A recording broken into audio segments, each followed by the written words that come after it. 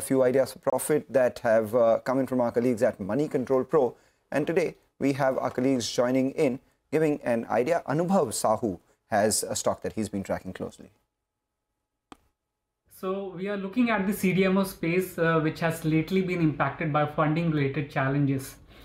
Now here Laurus Labs is our preferred pick, which has invested to the tune of 800 CR for CDMO projects in the last 3 years. Now this is expected to fetch much higher asset turns than the company's average of 1.1 times. Here contract for animal health care is the key catalyst to watch. The contract involves an array of about 20 API molecules, of which 2 are expected to get validated in fiscal 25.